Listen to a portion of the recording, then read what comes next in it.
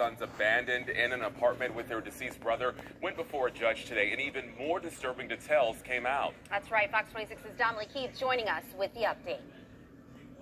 The prosecutor in the case told the judge Gloria Williams and her boyfriend Brian Coulter also lived there at that apartment for months, from November until March, with her son's decomposing corpse before the two moved out, leaving her other children behind.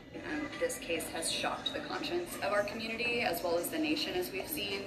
And we need to make sure that we find answers as to how a mother could allow this to happen to her children. Standing before the judge, Gloria Williams listened as prosecutor Andrea Bell revealed once Williams moved out, she sent some groceries about once a month, and according to Bell, Williams didn't know what to do with her son Kendrick Lee's remains, so she continued renting the apartment so his body would not be discovered. Her boyfriend, Brian Coulter, is now arrested and charged with beating the 8-year-old to death.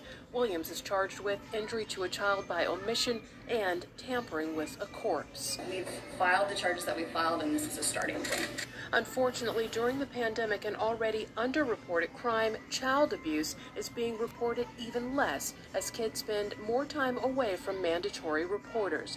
The brothers left living with their deceased brother, for instance, had not been enrolled in school since May of 2020, which, according to the Texas Education Agency, is the case for thousands of students. Since the start of COVID, reports of abuse dropped significantly. What we have seen, though, is the cases that have come in, unfortunately, are a little more severe. Carrie McCracken, executive director of the Children's Assessment Center here in Houston, says as kids spend more time away from teachers, doctors, and coaches, it's up to family members and neighbors to be the voice for abused children, because she says abusers are counting on kids' silence and yours. I've heard it time and time again, like, I think something might be happening, but I just don't want to make that phone call. What if I'm wrong? I think you have to consider, well, what if you're right? Now, you can call 911 to report abuse, and we will have the phone number to the Texas Abuse Hotline on our website. Now, Williams and Coulter, meanwhile, are expected back in court later in the week as prosecutors try to get bond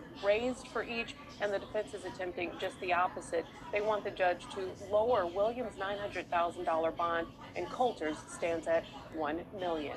I'm Dominique Keith, Fox 26 News.